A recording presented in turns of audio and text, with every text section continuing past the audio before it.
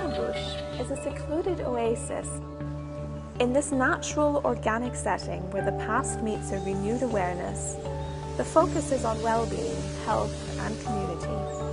People will come here to be happy, and that makes us happy. Like to tune into their interest, to make them comfortable in their own way.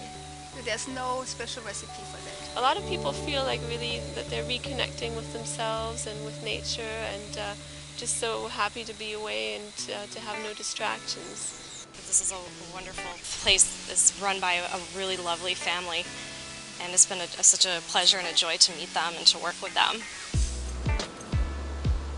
Balenbouche is that we're a plantation. It's a large property, so you have a lot of privacy. You really feel like you have the place to yourself.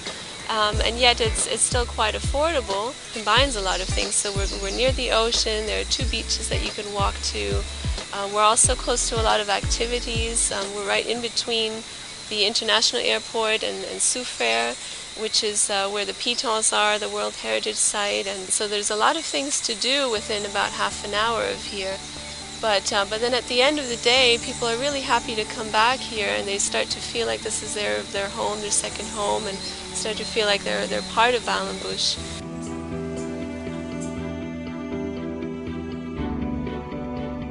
And so this mill was in operation producing sugar and rum for a very long time, from almost 200 years up until the early 1900s.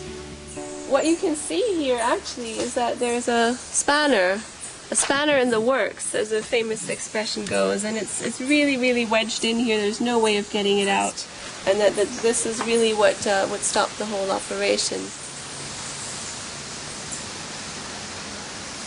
So we get quite a few families, and the kids are always really excited about the horses and the cows and the dogs and the tortoises and all of that. So this place has a lot to offer just right here. And you feel like it's made by nature. It feels like it's just a slice of heaven. It's Eden. It's very spiritual. I love it here. The food we serve at Balenbouche is inspired by a blend of cultures with a Caribbean twist. We offer a wonderful variety of local fresh fruits and vegetables, local meats and seafood, according to your preferences.